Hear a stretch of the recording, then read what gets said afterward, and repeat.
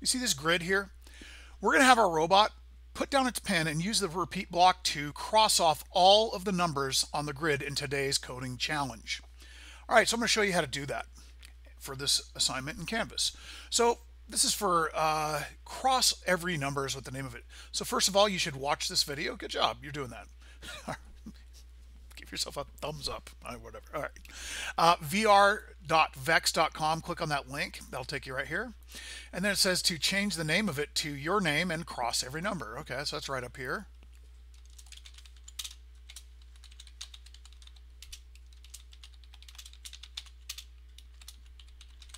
Done. What's next? Open a playground and switch to the number grid map. Okay, I've already got that done, so you can click playground. I would highly recommend to expand it if it can fit on your screen. And then you're going to go down here to number grid map. You should see this. And each one of these squares, by the way, are spaced out by 200 millimeters. Okay. All right, let's see what's next. Code a program that will use the robot's pen to cross off every number on the number grid. All of them have to be crossed off. Okay, cool. So let's see what that's all about. The first step, I'm going to show you guys my strategy so we can see so you can see what I'm going to do before I do it, and then you can watch and understand kind of a little better what I'm doing. All right, so here it goes. My idea here is I'm going to try, and what I'm going to do is I'm going to go up. Whoa, that is too small. Let's make that bigger so you can see it. So we're going to start off by putting the robot's pen down, and then we're going to move forward. We're going to turn. Go forward a little bit here, turn, and that. Now, if we look at this problem at that point, right, we still need to go back down, turn, and of course, like anything else, we have to make sure we turn the robot back so it's facing the exact same orientation that it was when it started right here, because right here, this thing was facing that way. So right here, it needs to be facing that same direction. And then the idea is we're going to take this code and we're going to loop it again and again. We will have a problem at the end, but we will have accomplished the task. So it's going to get a little sloppy at the end, but we can fix this later. And in the future videos, we're going to actually do this more refined and get it better and better. So we're going to work our way towards that as we go through this video series. Okay, so let's get started with that stuff. Now listen, because this is such a long driving path, it's going to take forever, and I want to keep replaying it to get my program tuned up. So to do that, I would recommend you set the drive velocity to 100 and set the turn velocity to 100. So it just goes through this as we keep pressing play, fixing it, play. It's going to go faster for us, so it's not going to be quite as annoying and boring to look at. Okay, the first thing we need to do, don't forget to put the pen down. Okay, it doesn't draw. So we're going to move the robot pen down, and optionally you can set the pen color. I'll do red. That's cool. We'll do that. All right, now let's take a look here. We have a calculator here, and guess what? We have figured out, you can see I've already done it, is 9 squares. So look, if you look here, we have to go forward 1. So you start with your mouse on the finger. 1, 2, 3, 4, 5, 6, 7, 8, 9. We have to go forward 9 squares. All right, so let's take a look. If you go 9 times 200 is 1,800. Now technically you could go 200 plus 200 plus 200 9 times, but that's what multiplication is, right?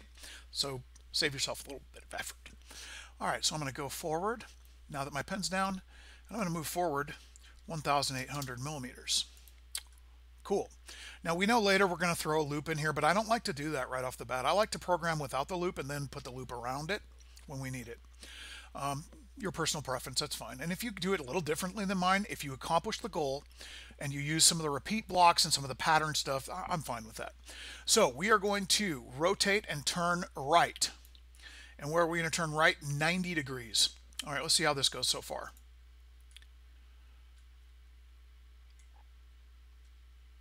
Pretty good. Okay, and now we're turning right. We need to move forward 200. And then we're going to turn right again for 90 degrees. And of course we have to come back the other way now that we're facing forward. Let's see if we got that right. And the distance to the other one is also going to be 1,800, which is kind of weird. You'd expect it to be 2,000, but this is that would be what's called a fence post counting error, I think. So We'll get into that later maybe. All right, so let's take a look here. 1,800. Let's run that code, see if we got where we need to be. And it looks like at this point we're going to need a left turn. Yeah, we are. Okay, cool. We're going to turn left. And we're going to go forward 200 to get over to that next one and then turn left again. Okay, let's watch this one. Here we go. So we're moving forward. That's just the longest one. It takes the longest because it's a long ways. Turn. And remember, why are we doing this stuff at the end? Like it looks like, oh, that's crossed off. Just repeat it. Because if you don't face the same direction, it's not going to do the same thing again. Can you see already what's going to happen when we get to the last one? That's going to be a problem that we're going to have to deal with because it's going to try to go on the last one and run into the wall. But we'll get there. We'll deal with that one when we get there. So for now, at this point, we just need to grab a loop. And we're going to repeat it. And I'm going to put that right where it starts driving. We don't need to repeat putting the pen down. It's just not going to do anything because the pen's already down. All right. Cool. So there we go. Let's check that out. That's going to repeat 10 times. That's too many. Let's see how many times do we need this repeated. We would need 1, 2, 3, 4, 5 of those. But the last one's going to be an error, and I'm going to show you why. You'll see why in a minute. Really pay attention to the robot as it fixes its orientation by moving over to the next one.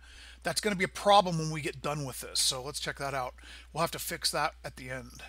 And there's other strategies you could have used to do that instead. There's probably better ways. If you can come up with one, that's the whole point of it. Work smart, not hard. We are now on the second loop. Looking good. Okay, we're going to go down here. And it goes over and corrects. New loop starts, and we go. Remember that little part where it goes over and corrects and gets into the right place for the next one? That's what we're going to be looking for, and that's going to be the problem at the end, of course. Okay, come on, robot. Let's get moving. And you can see why you want to. This would have taken twice as long if we didn't turn it up. Now watch this. This is the part I want you to watch when it gets to this 10 down here. And it just drives against the wall, and turns upside down, or turns on its side. Yeah. Okay, so let's fix that code, shall we? Because it's not moving, it's not able to move. So what we're going to do is we're going to change this to a repeat 4. Okay, and then we're going to duplicate this block and move this down. This is our thing for repeat 4, and the last one is not going to be in the repeat loop because we need to alter it. We don't want it to be the same. Okay, so what do we need to get rid of? Well, after it drives up 1800 and it comes back 1800 millimeters, 1800, then we could just eliminate this code. We don't need to turn, move over for the next one because there is no next one. All right. And again, let's check it out. And again, you can see why we want to turn our speed up to 100% on this one because this program can take quite a while to execute if you're not turning it up. So we're still in the loop. 1 down, 3 to go. We're going to loop again.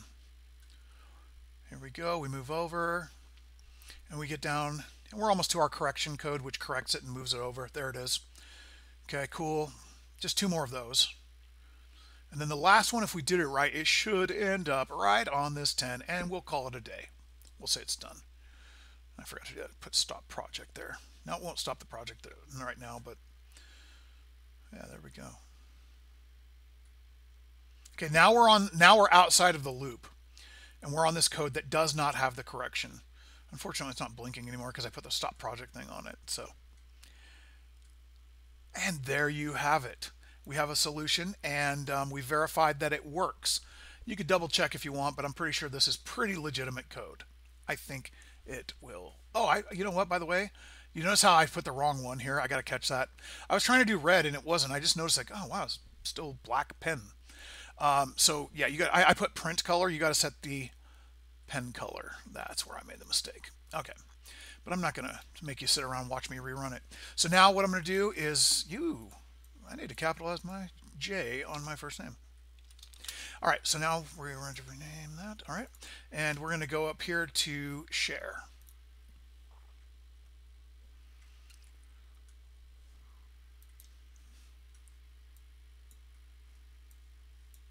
I'm having problems here. Let's see. Okay, so now I'm back. It took a little while, but it did download the file for me. Sorry, down here, jeremywoodchick.pdf. All right, so now you're just going to run over to here, click on this assignment, and then you're going to click Submit Assignment. You're going to choose that file here. Here's mine, Jeremy Woodchick, cross every number. It's in my downloads. You might have to go to your downloads, which is right over here. And there we go. So there we have it, and now I've chosen it here, and then I can click Submit Assignment. If you just choose the file and you forget to click Submit Assignment, it won't do it. So you got to just make sure you get that right. And my internet is absolutely just kind of going at a crawl, so there it is.